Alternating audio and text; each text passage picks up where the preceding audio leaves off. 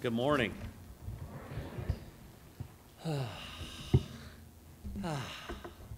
I've had a lot of caffeine and a lot of sugar this morning. I did eat an egg, so I've had some protein too. But it's great to be with you guys today. We had a great Sunday last week with Mother's Day. We had a dedication of little Araya Vinzant. That was wonderful. And if you missed it, you can check it out online on YouTube or our website. But it was really an awesome time to be together. How many of you can see what's up here? Okay, so we got an array of items here: helmet, body armor, shin guards. You know what I didn't bring? Can't believe I didn't bring it. A belt. I need one today too. I don't know what's going on there, but I got it out. I just totally spaced it. Do what?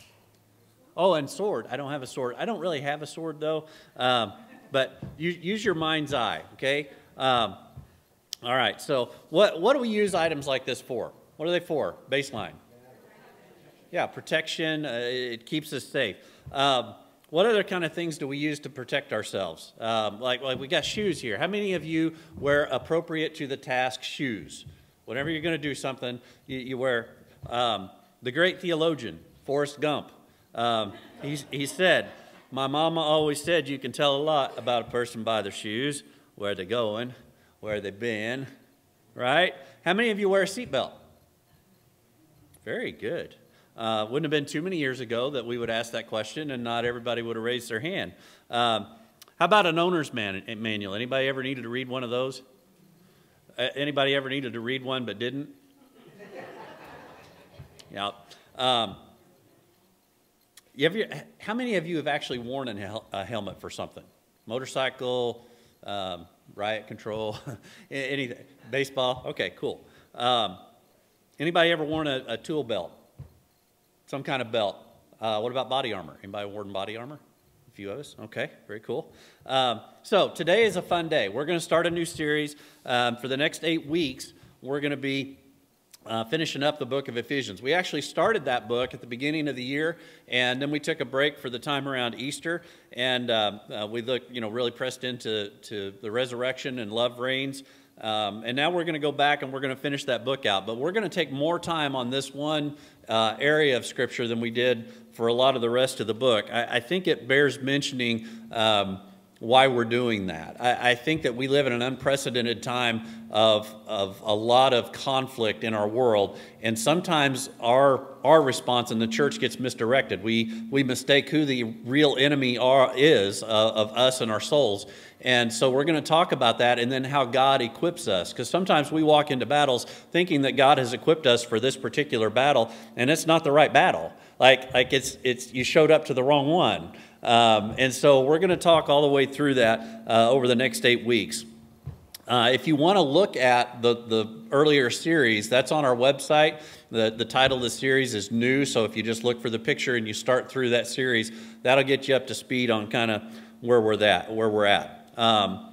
Okay, so what we really want to press into today is we're going to be talking about the enemy, okay, a lot. The first 3 chapters of the book of Ephesians, if I'm going to recap a little bit, so that's where we're headed, but as we recap, the Apostle Paul talks a lot about the theology of salvation in Christ in those first 3 chapters, our place in God's plan, what it means to be saved, what it means for us in just this life that we have here. And then the next 3 chapters of the book of Ephesians are what it looks like to live it out, how we live in community in the church with each other, the old us versus the new us, and then how Christ comes in and he changes us from the inside out, and we then live that out together in community.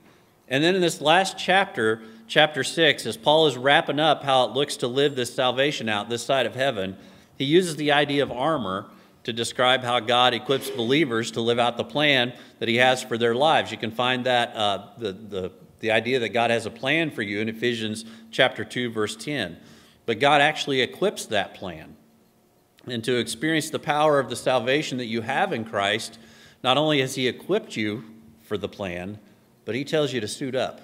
And that's what we're going to talk about over the next 8 weeks. So for this Ephesian church in the first century, sexual immorality was rampant. Idol worship was rampant. Humanism and occultism were rampant. Philosophy and ideology of self-indulgence was rampant. Slavery still existed, and families were fractured by all of those things, all that other stuff. And in the middle of that, Paul uses this armor imagery. And we've got to understand why Paul uses the imagery that he does here, the imagery of a soldier equipped for battle. And before we can get into the armor itself, we've got to understand why it might be necessary. Why would Paul say it this way? Why would Paul say you need to know about the armor of God? Now, here's the thing. I know up front that sometimes the armor imagery or the idea of battle or war or any of those kind of things, that can be disturbing to some folks, and especially folks that have been exposed to those things. And how could it be that a loving God would be equipping Christ followers with this kind of imagery? But it proves to illustrate a very important point before we even get too far into learning today. That God's love and God's grace and God's mercy are at absolute war with the devil's hate and rebellion and lies. And that war is for you and me. It's for the human soul. The Apostle Peter talks about the devil this way in 1 Peter 5:8, that he's prowling about like a roaring lion, seeking whom he may devour. The devil has all kinds of tactics, mainly confusion, sleight of hand, distrust, and doubt.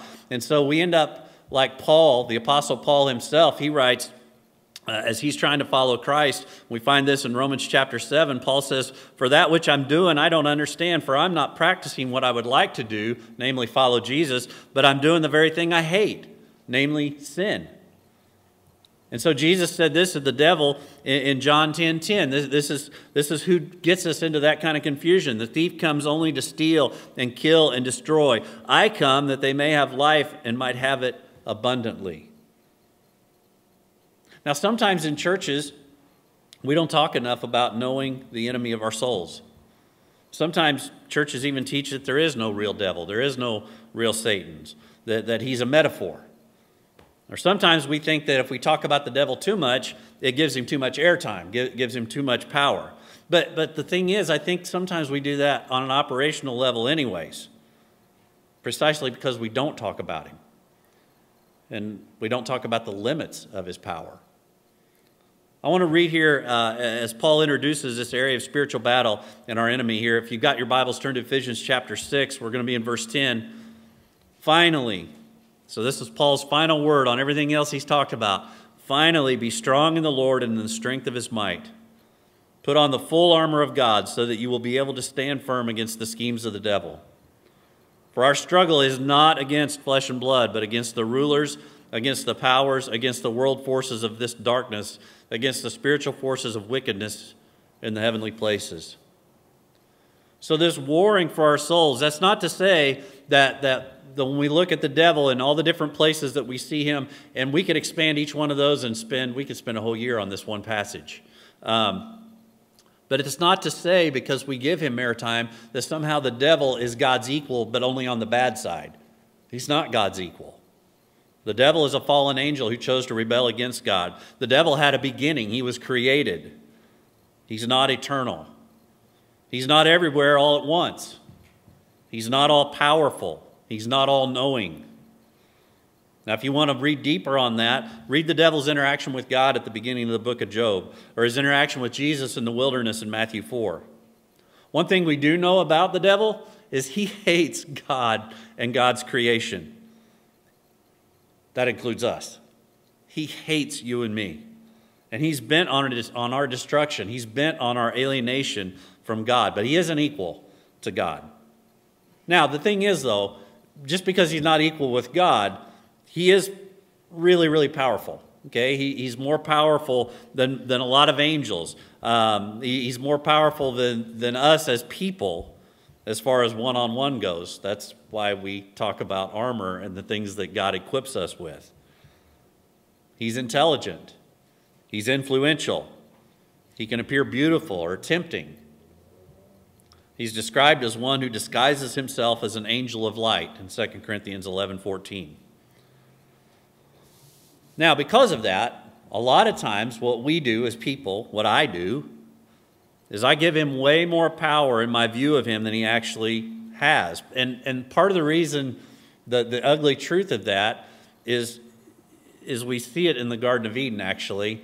We like to shift the blame, right? How many of you, I mean, if you were super honest in this moment, how many of you would rather shift the blame to someone else than take it yourself? You know, you don't even have to teach a little kid that, right? Do you remember, this goes back a ways, but the little cartoon Family Circus? And there was this little clear thing that was known as not me. And so it would show up in the cartoon, and the mom would ask the little kid, did you do this or that? And he would say, not me. And you see little not me, he's, you know, getting into the cookie jar or whatever. We love to shift blame. That goes back to our first parents. How many of you know this phrase? The devil made me do it. Now here's the thing about that phrase. It shows up in Tom and Jerry cartoons too. You got the little devil and the little angel on either side there, right? But what happens is it lets us off the hook, right? I mean, we get to blame it on the devil. Now here's the thing about the devil. The devil is absolutely, I'm going to use a food metaphor because obviously I like food. But the devil is the master of the smorgasbord of sin. He's the master of the lunchroom of lies. He's the master of the cafeteria of carnality. He's the master of the buffet of brutish behavior. But we hold the menu. We make the choices. The devil didn't make us do it. He enticed us. But we're led away of our own lust, as the book of James says. So we have this imagery in the letter that Paul wrote to the Ephesian church, and we have this armor imagery, and we're seen as soldiers, kind of like the old hymn, Onward Christian Soldiers. Anybody ever remember that hymn? Or there was another one that popped in my head this morning, Soldiers of Christ Arise, and put your armor on, right? We have a lot of those. It's actually banned in some songbooks now, those songs, because they talk about armor. And that's seen as militant. And how dare we talk about militant things, except that the Bible does. So that's how we dare to talk about these things. The Bible tells us that we are, in fact, engaged in battle, and that there is an enemy of our souls, that there are sides to this thing. There's two sides only, which greatly simplifies it. We're either on God's side or we're not. The book of Ephesians uses the word formerly a lot when describing who people are before Christ. And so formerly, we walked in a certain direction. And it was the wrong direction. And then Christ changes our direction in salvation. And the enemy hates that. The Apostle Paul, in his letter to the Corinthian church, said this in 2 Corinthians 10, 3 and 4. For though we walk in the flesh, we do not war according to the flesh. For the weapons of our warfare are not of the flesh, but divinely powerful for the destruction of strongholds. So I got to tell you, if you didn't know it before today, you are smack dab in the middle of a battle. You have an enemy, but you also have a Savior, an armorer, a general, a leader, one who has gone before you in battle, if in fact you are in the faith. Now I know I said a fun day. And I know when we start talking about devils and enemies and things like that, it can feel a little heavy. But I got to tell you, this is fun for me to start a new series and think about what it looks like for us to be equipped as believers. And not only equipped, not only is the armor there, but we're by the end of this 8 weeks, we are suited up. Okay? That's what's fun for me. The other thing is, I think you're going to enjoy our special guests over the next 8 weeks. The children's ministry has taken a break from their regular curriculum, and they won't be in here today, but they're going to help us in this study of the armor of God. They'll be joining us from time to time to help us visualize things a bit. So I think that'll be a really good thing to help us get this stuck in our heads. And it is extremely satisfying to learn how to navigate this life the way God would have us navigate it. I mean, you and me, we want to know what He's doing in our lives, don't we?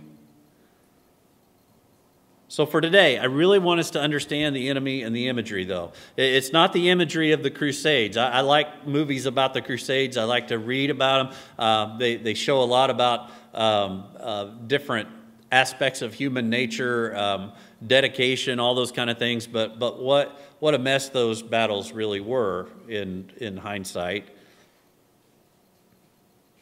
It's not the imagery of the Crusades, nor is it the physical enemy that the church fought during the Crusades.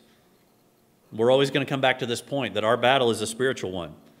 And so the armor that we're going to discuss is spiritual. Now our spiritual battle will most certainly cost us here in this present physical existence.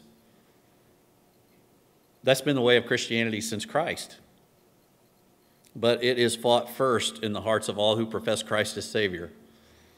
And for all who profess Christ as Savior, God provides adequate defense and even offense as needed. I'm going to go off notes here for a second, so take a second. I'll come back though. One of the things that I liked about being in uniform is during training, when I was a policeman, every piece of uniform was tested. There was a purpose to it. And when you saw that, let's say you had your shin guards on, and somebody come along with a PR-24 stick, and they hit those shin guards. And once you realize, hey, you know what? You hit me all day long right there, because I'm armored up. And then somebody whacks you in the head when you got a helmet on. And you're like, hey, I'm still in the fight. Yeah, he hit me, but that didn't take me out. I'm still in this thing. And so I come to rely on that equipment. Your gun belt was always the thing that, I mean, it held everything together. And we'll talk about that over the coming weeks of how it just held everything together. And everything that I really needed in an instant was right there. And I loved that comfort of knowing that I was actually bigger than I was. Okay? Not in a prideful way, but like I can handle what comes at me. And I think God wants that. When we read how Paul treats this, that's what God wants for us. He needs us to realize that we are bigger than we are. Not because it's us, it's because of what He's doing in us. Now, I didn't do it on purpose that it's warm in here, that I'm talking about the devil and stuff, but have we turned the air conditioning on a little more? Can we get it a little cooler in here? Anybody else warm besides me? Okay. Hank, could you? There's a one up here. Whew.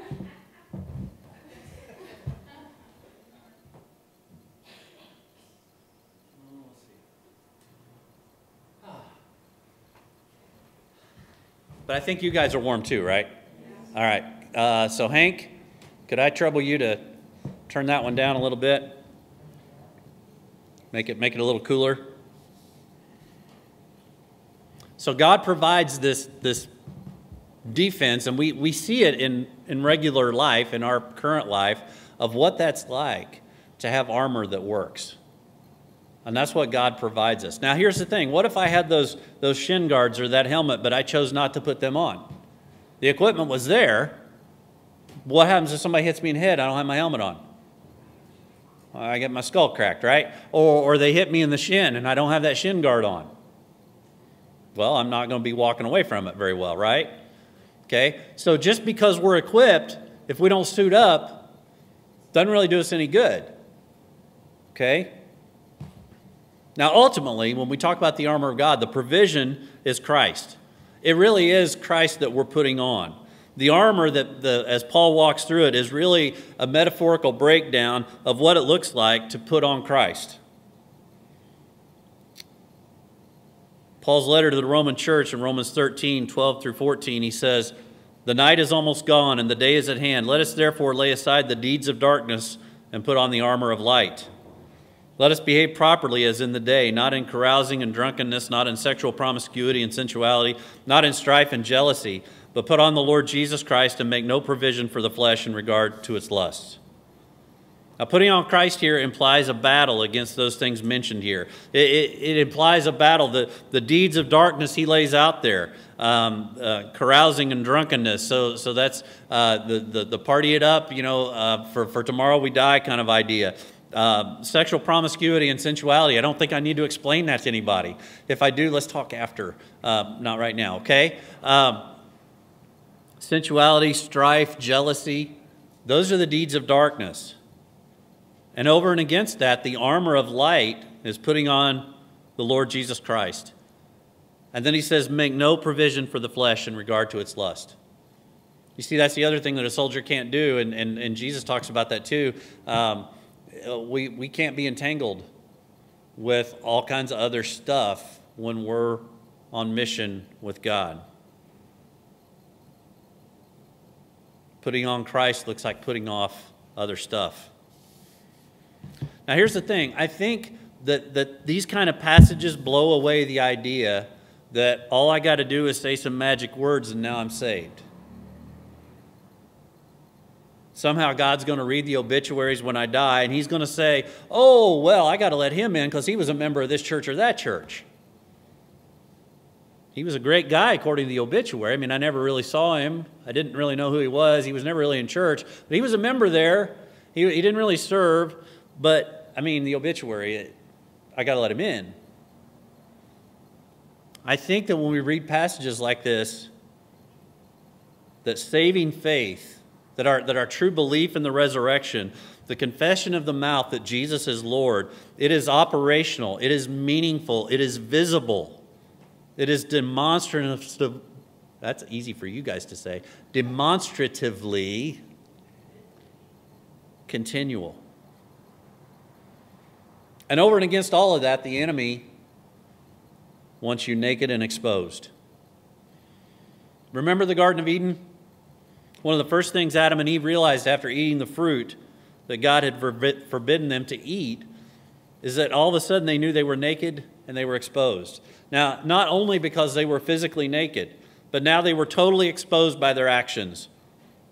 The word Satan in Hebrew means accuser or adversary. His goal is to expose you as sinful. His goal is to expose you as unworthy of God's affection. His goal is to expose you as on the wrong side of God's justice, because the enemy wants you sentenced to death. So naked and afraid, that was Adam and Eve. And so often it's you and me too. And God makes a covering. He made one in the beginning for Adam and Eve with the skins of animals. He makes one for us in Christ by the blood of his Son. And we put on Christ, and God makes God makes provision for our victory, even as we're instructed to make no provision for our defeat. Anybody in here struggle with sugar or diabetes or anything? So if you struggle with that, is it a smart thing to load up the pantry with Oreos? No. That's an example of what making provision for the flesh looks like on a basic level. God tells us this stuff's going to kill us, and yet oftentimes we stock up. And we think, well, this is going to help my willpower. See, I won't eat those Oreos. But given weakness and time, what are we going to do to those Oreos? We're going to eat those Oreos. We're going to buy a gallon of milk. We're going to sit down and...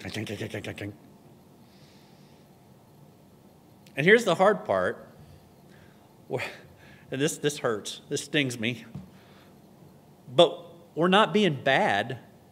We're actually courting death. I know that seems kind of harsh and a little bit mean bringing Oreos into this whole thing, right? I mean, you're not going to look at Oreos the same way twice now. At least not today. But what if we had armor against Oreos? And I'm not talking about metformin. What if we actually had armor? What if we had help in the fight against Oreos? Nehemiah, we're going to study him when this series is over. We're going to start a study on Nehemiah. But in the Old Testament, he's up against a foreign army that's taunting his efforts to rebuild the walls of Jerusalem. And he says simply, our God will fight for us. How many of you believe that today, that your God will fight for you? Maybe an army isn't taunting you like it was Nehemiah. Maybe Oreos aren't even taunting you. But you and me, we know what it's like when we feel like the heat is on. We know what it's like to be in the battle. I love this example from the Old Testament. It helps cement the spiritual battle imagery as well as God's provision. We see in the book of Daniel in the Old Testament there, we have Daniel and we have his friends too. These are all Jewish young men taken captive when God disciplined the Jewish nation for walking away from him. So God used the Babylonian nations, and specifically this king called Nebuchadnezzar, and they took the Jews captive. And this was a long captivity, 70 years before the Jews would be able to return to Jerusalem. And even then, they returned as a conquered people. Nehemiah was on the forefront of that, by the way, as part of that return and rebuilding thing. But anyway, maybe you've heard of Daniel. Anybody heard of Daniel in the lion's den? Yeah. That's probably the most popular event from his life as far as name recognition. But Daniel and his friends, because they didn't adopt the ways of the Babylonians, God continued to favor them and put them in strategic places. So there was these three guys, Shadrach, Meshach, and Abednego. And they rise in the ranks. And it really ticks some of the other Babylonians off, because these three guys have more power as slaves than many of the Babylonians did as free people. And so this perfect storm is brewing, because Nebuchadnezzar, he makes this golden statue. And this thing is huge. It's about 90 feet tall. It's about 9 feet wide. And it's made of gold. You can't miss it, right? It's not some little thing that you put off in the corner. This thing is front and center. And everybody was required to bow down to this thing whenever the music played.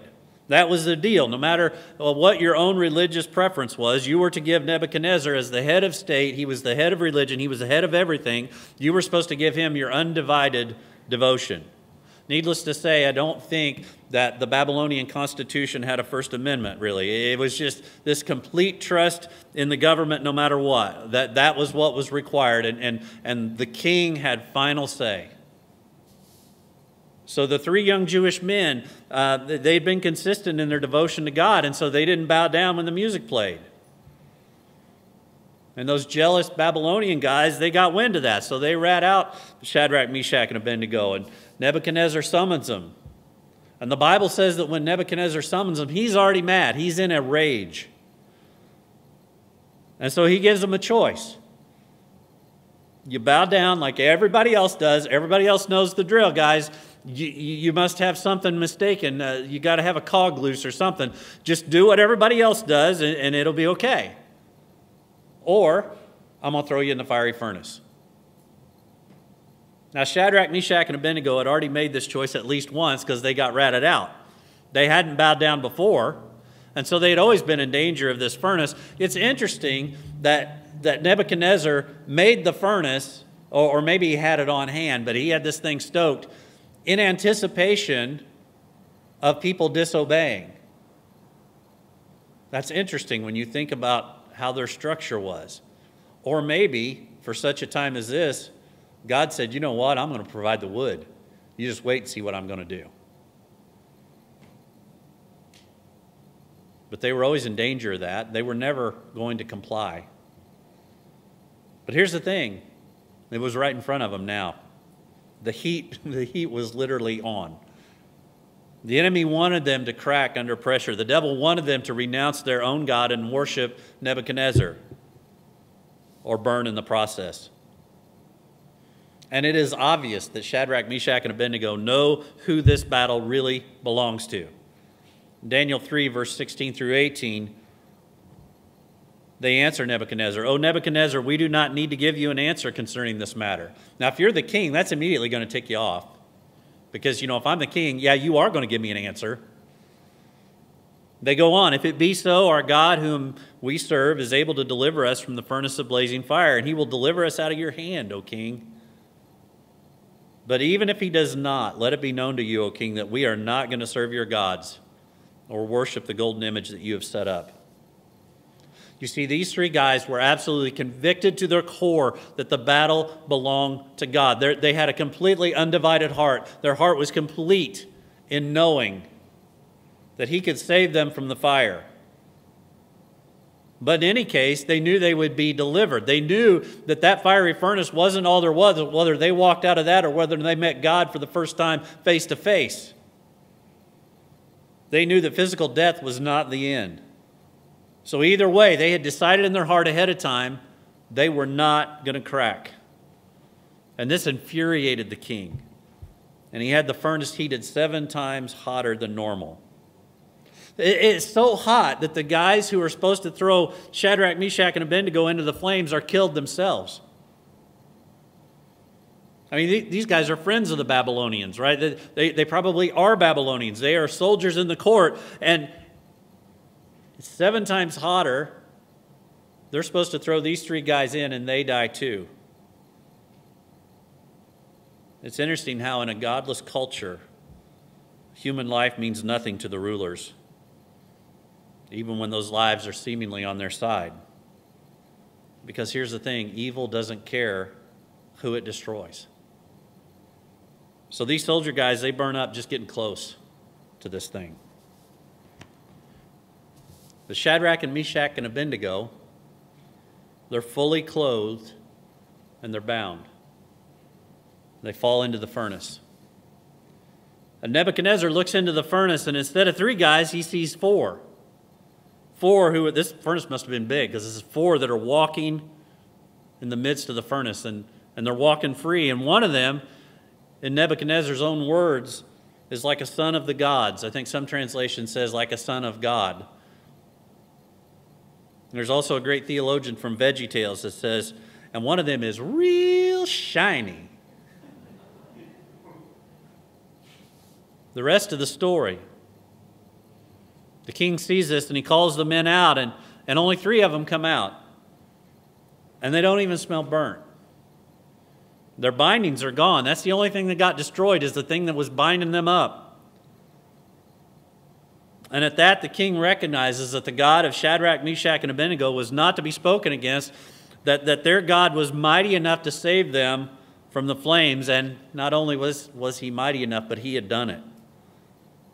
Now here's the thing, the 3 young men, they were prepared to live or die. They knew the battle was God's either way, but what they did know, they knew they would not disobey God. They would not dishonor God. How many of you, or me, if we were faced with a similar situation, might think, you know, if I live, then I can tell more people about Jesus later? These guys had a settled heart.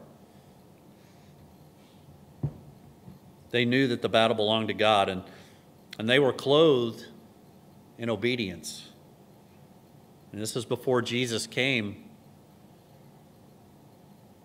Well, I mean, maybe. But they were clothed in obedience and devotion to God. When we think about the war that we're in, we might not see fiery furnaces, but there's definitely evidences all around us of strongholds, as the Apostle Paul would say. Strongholds that the devil, the enemy, wants to keep people deceptively locked inside. Anybody in here ever been locked inside one of the devil's strongholds? What's it feel like to be free? Can I hear you say amen? Amen. I think it's amazing that the only thing that was burnt was their bindings. Because see, that's how Jesus fights for us. In the midst of temptation, in the midst of a trial, in the midst of pain, in the midst of a godless culture, Jesus removes the bindings, and we can walk free in the middle of the fire as long as we walk with Him. The fire can't consume us as long as we walk with Jesus through the flames. Are you free? There's no doubt you and I walk in a culture of choosing to avoid the fire by walking with culture. Or we can walk through the fire choosing to walk with God. There's no doubt that there's an enemy who wants to destroy you. He wants to destroy you morally, spiritually, and physically if he can get to you. And our enemy was not born in this world, but he is in it. And he hates God and he hates you. But God so loved the world that he gave his only begotten Son, that whoever believes in him shall not perish, but have everlasting life. What's that look like for us? When we believe, we put on Christ. We put off the old us. That's really the bindings, right? I mean, the old me is what holds me back. That's what holds me down. That's what keeps me bound up. But we put on Christ and the bindings fall away. In the battle, to be ready for the battle, we suit up. We put on Christ.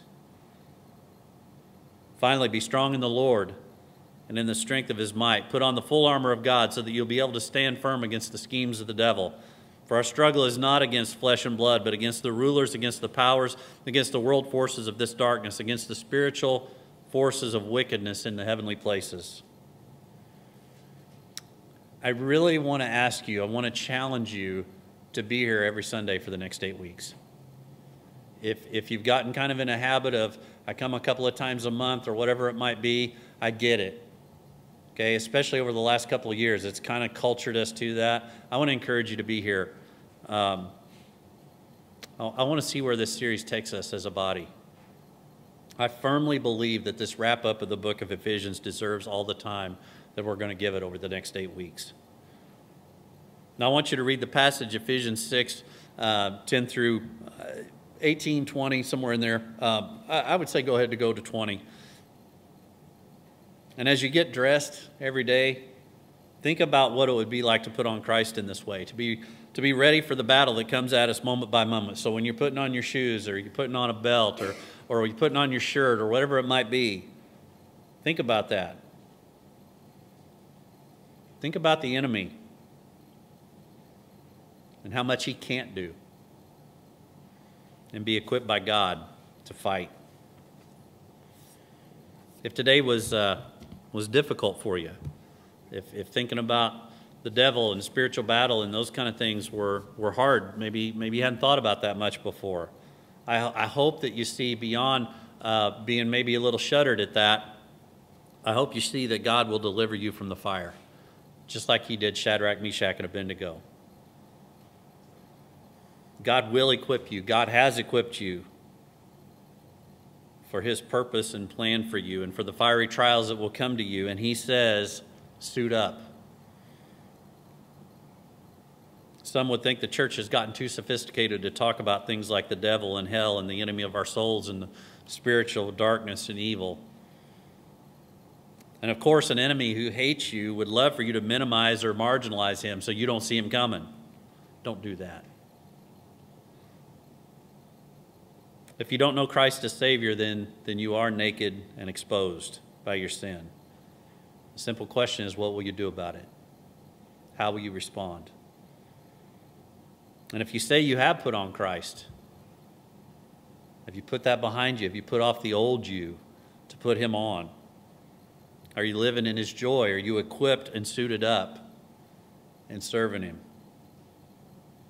That's what we're going to be thinking about over the next 8 weeks. And I'm excited to see what God does as we put on this armor. And it's a little bit scary in some ways, thinking about the battles he may have ahead of us.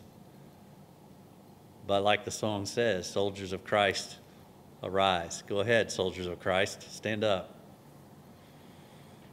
A few of you, all of you, all right. Dan, if you guys want to come on up, I'm going to pray. If you have a need this morning, if you know that you've been in the battle but you've not suited up, so you know that the equipment's there but you haven't done anything with it, then I want to encourage you. If you want somebody to pray with you, I'll be up here. Mike West is in the back. We've got other people that will pray. If you don't know Jesus as your Savior, you are naked and exposed, and I would love to have that conversation with you too. So come on up and let's talk through that.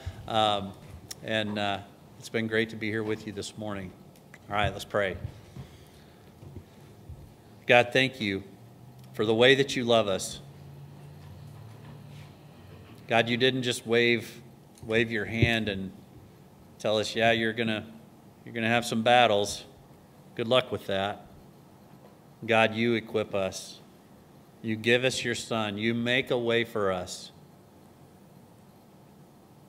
You tell us repeatedly in your word to put on Christ.